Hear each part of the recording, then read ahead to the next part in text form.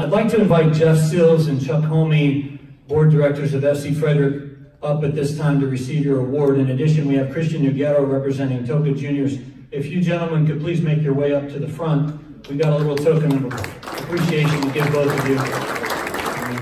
Go ahead and hold that. And then we got you some grass seed. Now, I might have misread this. I thought it said Viagra grass seed, but it says Vigoro grass seed, because we hope that the grass grows really fast. So I thought Vigoro, but it kind of looks like Viagra a little bit, but we spray those seeds. So in addition to that, and most importantly, I got you lottery tickets, okay? So I got 3 lottery tickets here, one for each of you and one for me. All right, so random drawing here. You only get to draw 1.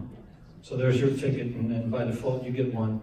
All right, so best of luck, gentlemen, and just remember where you got the lottery tickets. We know it's going to take a lot of money, and it's going to take a lot of support from many of these folks in this room.